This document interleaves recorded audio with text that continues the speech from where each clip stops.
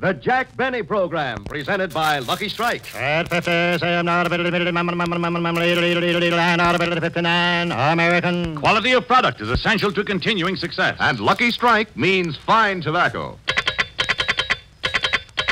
LSMFT, LSMFT, LSMFT. Of course. You said it. Lucky Strike means fine tobacco. So round, so firm, so fully packed. So free and easy on the draw. In a cigarette, it's the tobacco that counts, for it takes fine tobacco to make a fine cigarette. And year after year, at auction after auction, the makers of Lucky Strike consistently select and buy that fine, that light, that naturally mild tobacco. Fine, light, naturally mild tobacco. Yes, Lucky Strike means fine tobacco. And fine tobacco means real deep down smoking enjoyment for you. So smoke that smoke of fine tobacco, Lucky Strike. So round, so firm, so fully packed, so free and easy on the draw. American.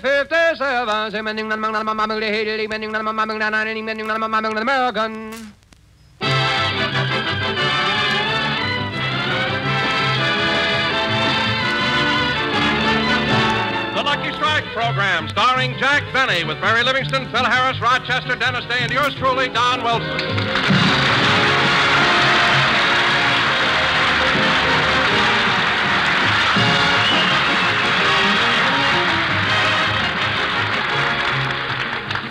Ladies and gentlemen, as you all know, a few days ago, President Truman took the controls off meat, which, of course, included ham. And here he is, Jack Benny.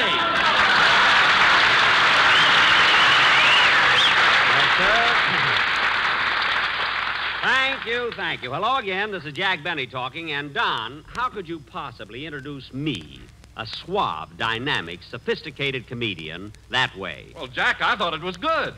Good. Think, Donzie, think. I mean, a little of you must be brain. You can't be all blubber.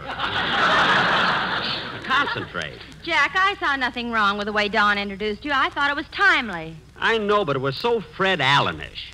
I mean, he always starts out on a topical thing and then beats it to death.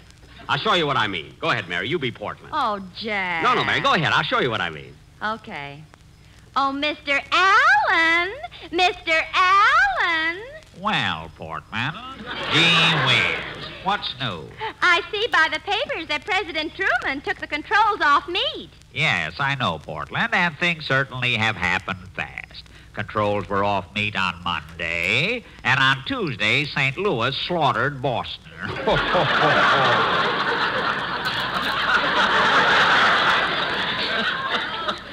Papa says he hasn't seen so much meat be controlled since Mama split her girdle.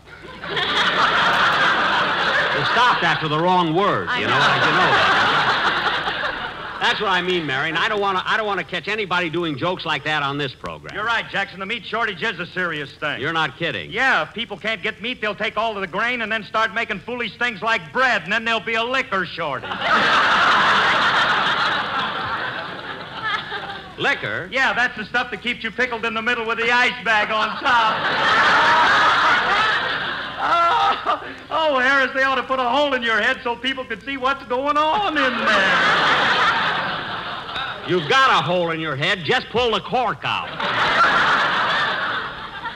And cut out that silly stuff. Oh, leave him alone, Jack. I think he's cute. Well, I don't. I do. Well, Dennis, where did you come from? That's what I asked my mother, but she said my father will explain it to me.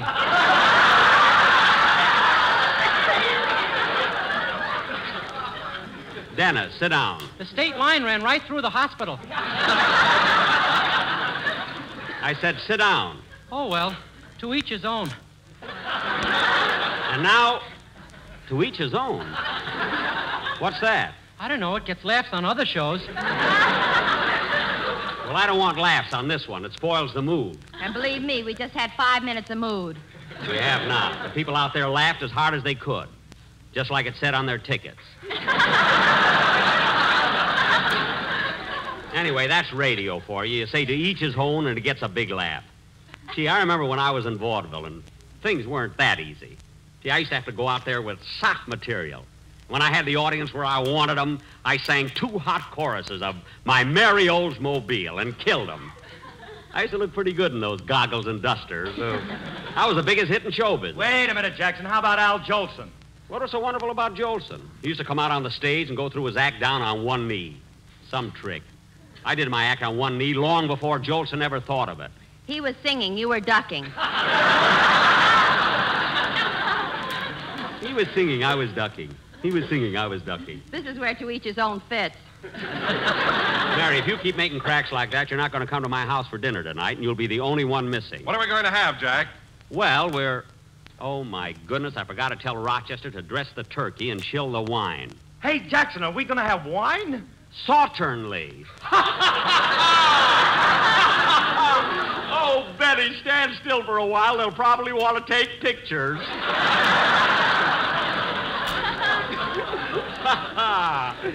Oh, that was a good one. In my Mary Oldsmobile. What a car with my sweetheart. Mary.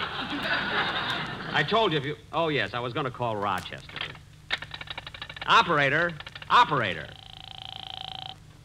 Say, Mabel, what is it, Gertrude? Mr. Benny's line is flashing. Oh, yeah, I wonder what little beaver wants now. I'll insert the plug and see. Hello? Operator, will you please get me my home? Just a minute, Mr. Benny. I'll try. Mabel, have you been listening to Mr. Benny's program this season? Yeah, and as far as I'm concerned, South America can take him away. Why, Mabel Flapsaddle. You say that. I think Jack Benny is wonderful. Well, look, Gertrude, everybody's entitled to their own opinion. That's why they have a horse of another color. Yeah. You want to like Jack Benny? That's your prerogative. Like him, I'm crazy about him. Every time he says hello again, I'm lousy with goose pimples. Sometimes I don't smoothen out till Monday.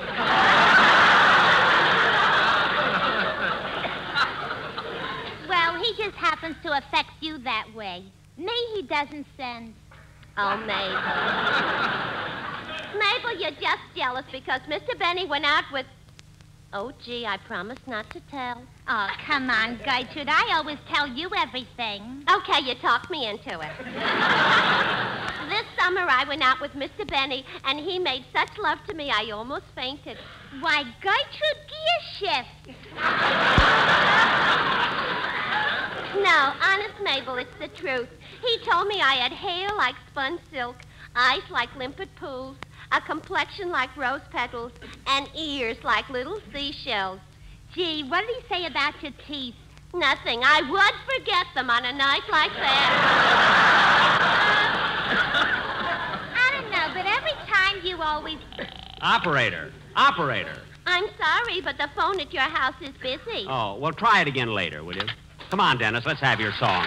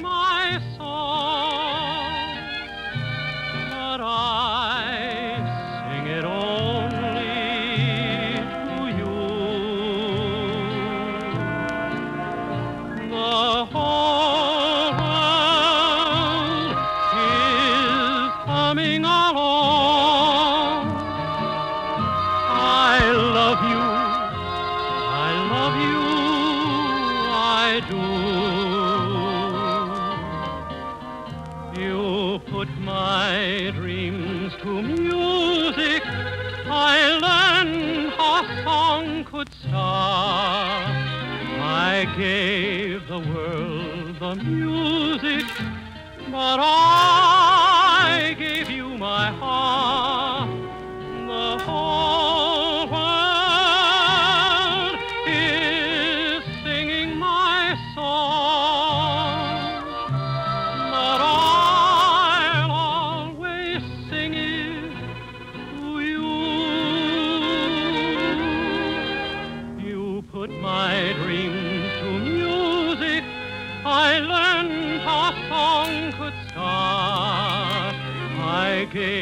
the world music, but I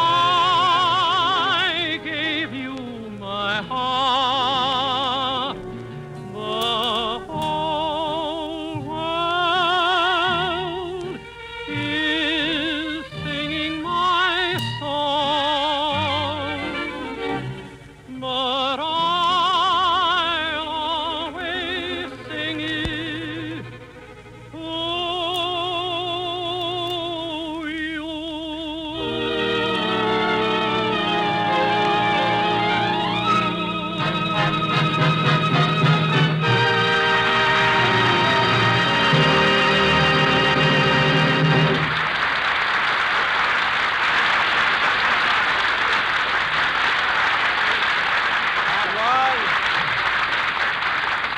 That was The Whole World is Singing a Song sung by Dennis Day, and very good, Dennis. And now, ladies and gentlemen, Very good, Dennis. Very good, Dennis. You always say the same thing. Why don't you tell me I'm terrible sometimes? all right. All right, you were terrible. You're just mad because I sing good every week. Oh, be quiet, will you? What do you want? And now, ladies and gentlemen, we really have a surprise for you. For our feature attraction tonight, we're going to do our version of that thrilling, spine-tingling mystery series, The Whistler.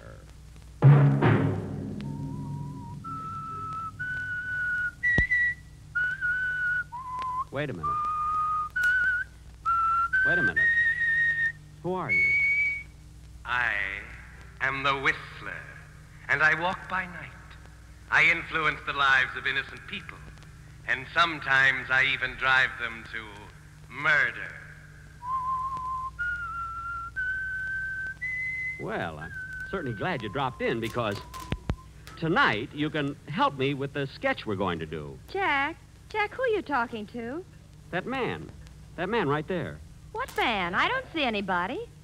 That man right there was whistling. Whistling? I didn't hear anybody, Jackson. Are you kids crazy? I'm telling you, there was a man standing right there at that microphone. Dennis, you saw him, didn't you? Yeah. He was a kind of a mysterious-looking fellow with a brown suit, penetrating eyes, and a scowl on his face. That's right. And what was he whistling? To each his own. He was not. It was the Whistler's theme song. Oh, Jack, what's the matter with you? You didn't see anybody, and neither did Dennis. Well, I thought I did. Maybe it's because I've got my mind all wrapped up in the play we're going to do. Now, Mary, in this... Excuse me a minute. Hello? Oh, Mr. Benny, I've been trying to get you home, but your line is still busy. Thank you, Gertrude. Keep trying, will you? I will. And, Mr. Benny, What is it, Gertrude? say it for me, will you? Huh? You know, say it once more, please. Oh, I don't want to. Oh, come on, please. Just once. Oh, all right. Hello again.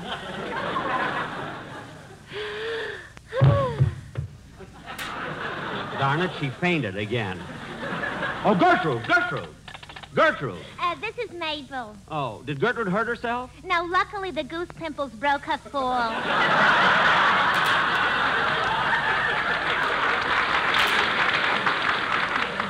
Good. Gee, she faints all the time. This Christmas, I'll have to give her some smelling salts. Yeah, then you can stop carrying that water pistol. Yeah. Now, kids, in the play that we're going to do tonight, Mary is going... Jack, before you go into the play, we have to do the commercial. Oh, yes, Don. I'm glad you reminded me. I have the quartet right here.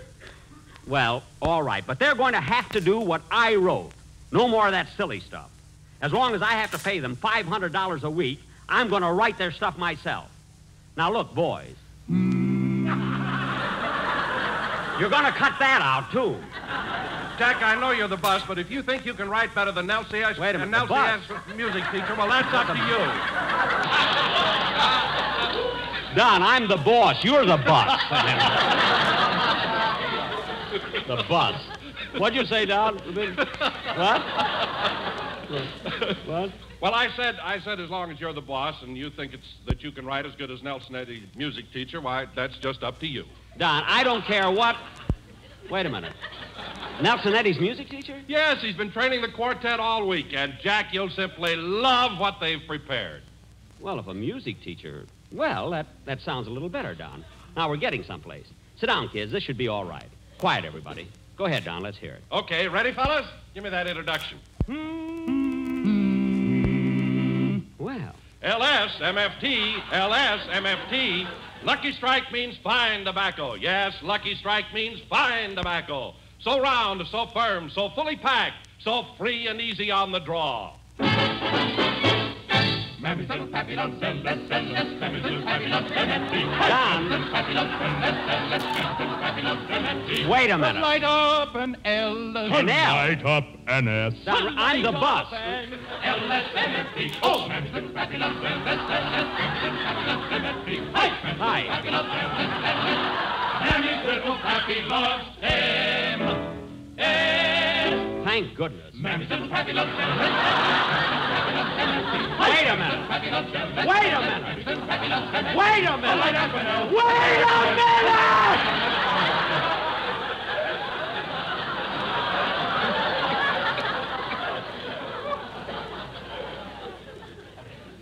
Don.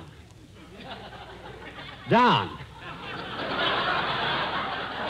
Don. Don, I want to... Have you gone entirely crazy? I mean, is this what they've been practicing all week? But, Jack, that was shortening bread. I don't care if it was apple pan dowdy. Get those guys out of here. Now, I've had enough of this. Come on, fellas. Out, out, out. And stay out.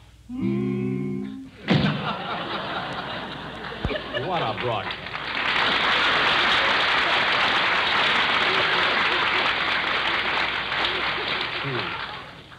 What a program. All I have is trouble, trouble, trouble. I'll bet it'll be just as bad on the repeat show, too. Oh, quiet. Now, come on, kids. Let's get on with the play. Take it, boys. Ladies and gentlemen, we now offer our version of that blood-curdling, thrilling murder mystery, The Whistler.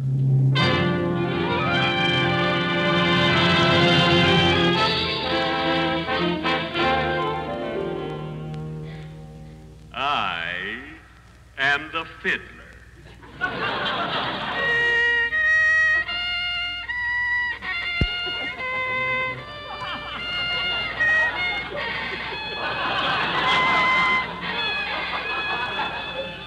Yes, I am the Fiddler.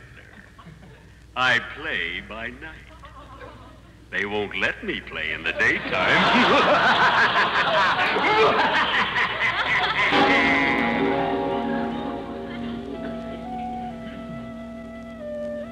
I know many strange things. I influence the lives of innocent people. You don't believe me? Let me take you to the home of Mr. and Mrs. Park, Gwendolyn and Griffith. As we look in on them, it is morning and they are having breakfast. They are happy, but not for long. For I am the Fiddler.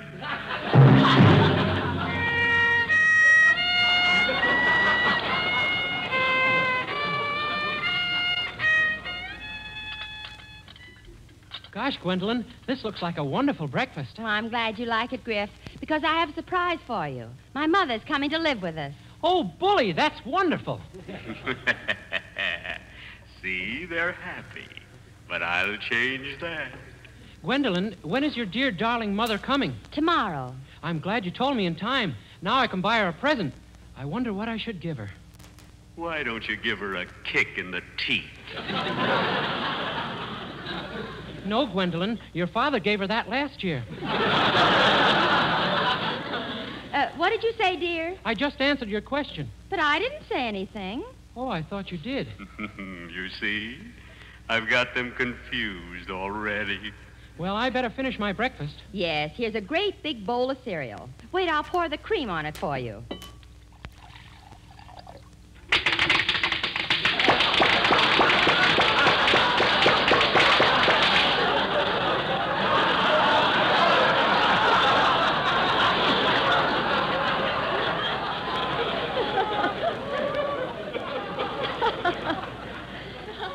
take your fingers out of your ears now. They've stopped crackling.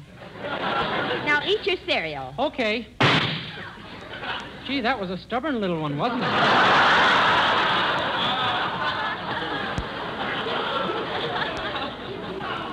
It certainly was, darling. Darling. Come on. Hit her with something.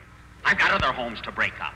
What did you say, Griffith? I didn't say anything. My mouth was full of the breakfast of champions. Oh, yes. That's why you're so strong and powerful and masculine and... Stop looking around. I'm talking to you. Gee, thanks. Well, I better finish my breakfast and hurry to the office. Give me a couple of eggs, dear, and some bacon. About 12 slices of bacon. Yes, dear.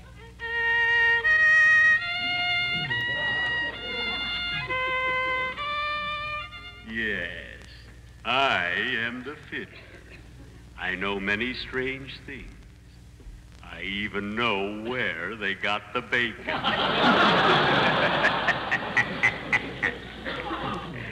And now, Griffith is at his office, while his wife, Gwen, is at home waiting for her sweetheart, the Iceman. And now look down the path. The Iceman cometh. Yes, the Iceman cometh. Won't you come up with me to Alabama? Let's go see my dear old... Shut up! Now knock on the door. She's waiting for you. Hello, baby. Hello, Kilroy. Come in. Wait a minute. I got to get rid of this ice.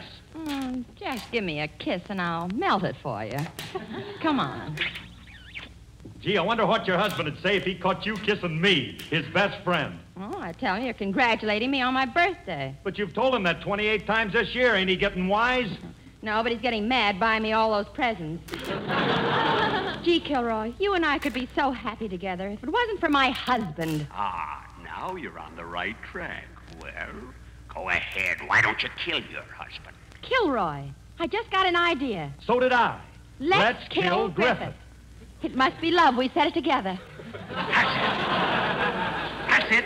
Now we're getting somewhere. Go ahead. Kill him. Gwendolyn, I know just how to kill your husband.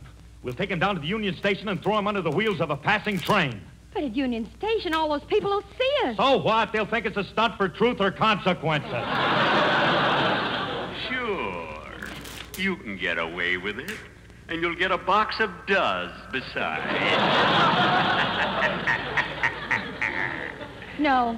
No, Kilroy, I have a better way. When he comes home, you hide in the closet. And when he hangs up his coat, you can strangle him. And no one will ever know. No one will ever know. Except me. For I am the Fiddler.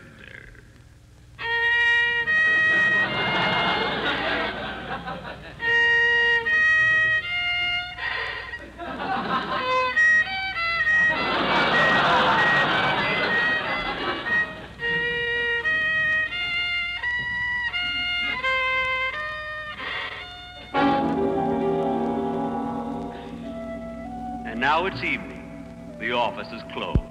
And Griffith, the unsuspecting husband, is walking home without a care on his mind. Gee, it'll be nice to get home to my loving wife, Gwendolyn. I feel sorry for her. She's alone all day. Are you sure she's alone?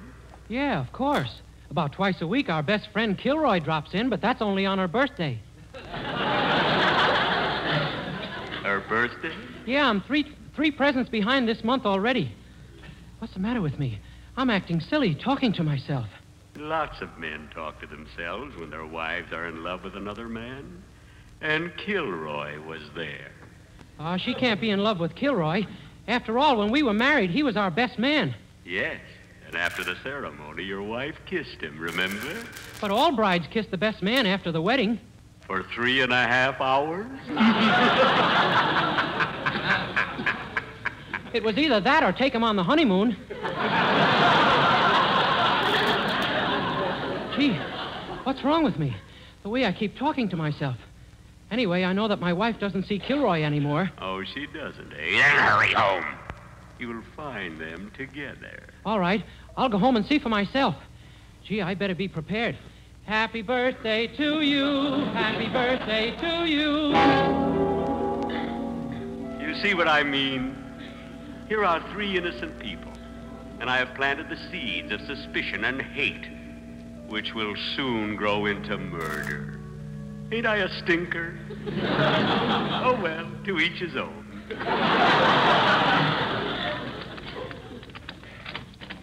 Darling, you're home early. Step aside, woman. I'm going to search this house. Aha! Look on the carpet. Footprints. Big footprints made by size 12 shoes. Darling, why didn't you tell me? Your mother is here. Her mother isn't here, you little fool. Those are Kilroy's footprints. Her mother wears size 14. Now, don't waste time. Ask her about Kilroy. Go on, ask her about Kilroy. Huh? Oh, yes. Darling, was Joe here? Not Joe, that was yesterday. It's Kilroy's day. And Wednesday is Bing's day. Now, come on, Griffiths, come on. You've got to get murdered. Go on, open that closet door. No, I don't want to. I'm afraid. Come on, don't waste time. Open that closet door. No. All right, then, I'll open it for you. Now, sit tight, folks. This is going to be gruesome. All right, Griffith. Prepare to meet your doom. I'm going to open that door now. Mammy's little Pappy loves LS, Mammy's little Pappy loves MFT. Hi! Mammy's little Pappy loves LS, Mammy's little Pappy loves... Oh, darn it, I've opened the wrong door.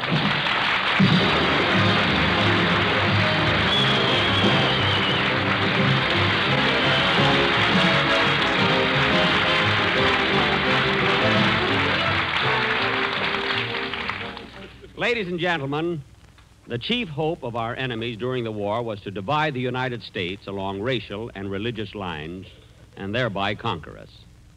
Let's not spread prejudice any more than we would have spread enemy rumors during the recent conflict. Through our behavior, we encourage the respect of our children and make them better neighbors to all races and religions. Remind them that being good neighbors has helped make our country great and kept her free. Thank you. The name of our quartet is the Sportsmen. Our telephone operators are played by Sarah Berner and B. Benederic. Jack will be back in just a minute, but first here's my good friend, Mr. F.E. Boone. At 50, say I'm not a bit 59, American. In a cigarette, it's the tobacco that counts. And Lucky Strike means fine tobacco. Yes, Lucky Strike means fine tobacco. Mr. Harry R. King, independent tobacco buyer of Durham, North Carolina, has been in the tobacco business for 21 years. He said, at auction after auction, I've seen the makers of Lucky Strike buy real fine tobacco, the kind of tobacco that smokes up smooth and mild. Yes, for a real smoke, I picked Lucky's. Smoked them myself for 18 years. Quote, at auction after auction, I've seen the makers of Lucky Strike buy real fine tobacco, unquote. Season after season, independent tobacco experts like Mr. King can see the makers of Lucky Strike consistently select and buy that fine, that light, that naturally mild tobacco. And this fine, light, naturally mild Lucky Strike tobacco means real deep-down smoking enjoyment for you. LSMFT, LSMFT, LSMFT. Yes, Lucky Strike means fine tobacco, so round, so firm, so fully packed. So free and easy on the draw. The famous tobacco auctioneers heard on tonight's programmer, Mr. F.E. Boone of Lexington, Kentucky. At 59, American. And Mr. L.A. Speed Riggs of Goldsboro, North Carolina. American. Basil Risedale speaking for Lucky Strike, the cigarette of fine tobacco. I am the Fiddler.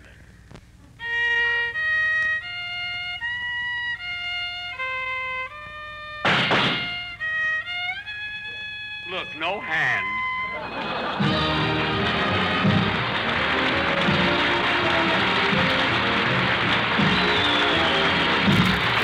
This is NBC, the National Broadcasting Company.